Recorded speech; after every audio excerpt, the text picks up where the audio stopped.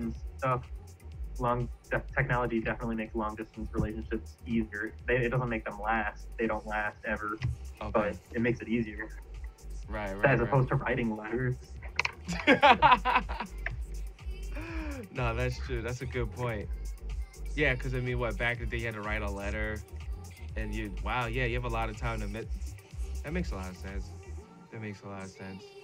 But you don't think it makes them last any more or less? eHarmony accounts for. I wrote an article about how much eHarmony and sites like those make up of marriages, and they last longer. The ones that are started on those websites. Hmm.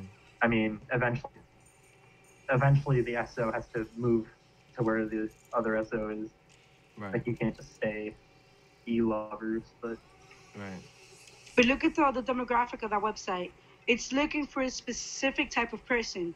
Anyone that's going on Master.com and eHarmony is sincerely looking to spend time with somebody and like they're looking for something specific.